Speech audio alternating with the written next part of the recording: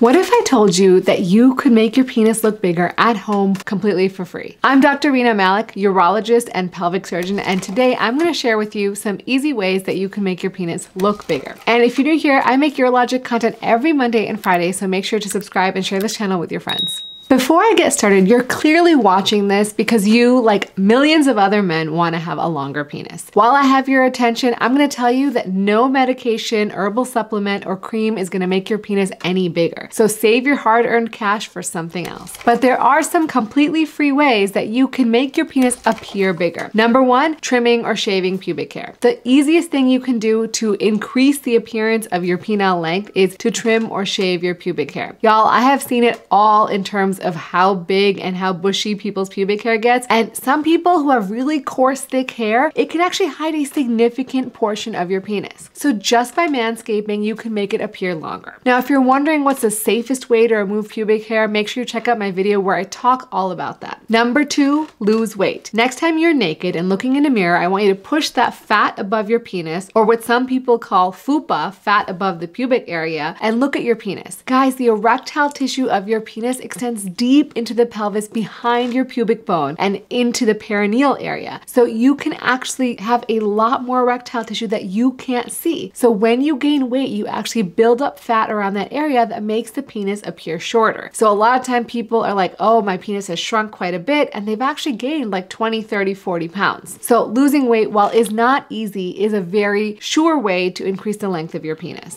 Number three, manage anxiety. Now you may be wondering, like, how does that even make sense? How is anxiety tied to how long my penis is? Well, the smooth muscles of the penis are what we call under adrenaline control. And what that means is that when you have high adrenaline, like you're stressed or anxious, your muscles will squeeze, causing contraction of the penis. In fact, I've seen people with anxiety who come in and complain that sometimes their penis will shrink into their body and ultimately over time will go back to normal. So working on reducing anxiety and stress in your life can overall help relax those muscles and increase the length of your penis. And lastly, number four, continue having erections. Now, erections are great, not only for the obvious reasons, but because when you have an erection, blood flows to the penis, bringing oxygen to those tissues. And that's why very often you'll have erections at night or in the morning. It's a great way for your penis to get the blood and oxygen that it needs. In fact, I've talked about morning wood or nocturnal penile tumescence in videos before, so make sure you check those out. But when you stop having erections over time, it can cause chronically low levels of oxygen in those tissues. And then it can cause the tissues to become less elastic over time and eventually lead to fibrosis or scar tissue in the penis. And that ultimately shortens the penis. While there's no good data in regular men who have erectile dysfunction, we do know that in men who have radical prostatectomies and then become impotent because they've lost nerves to the penis, they lose from anywhere from 0.5 centimeter to 5 centimeters of penile length after 14 months from the onset of the impotence. So if you're struggling with getting erections, make sure to make an appointment with the urologist and check out my video on how to have stronger erections, where I review all the causes and treatments of erectile dysfunction. As always, remember, take care of yourself because you're worth it.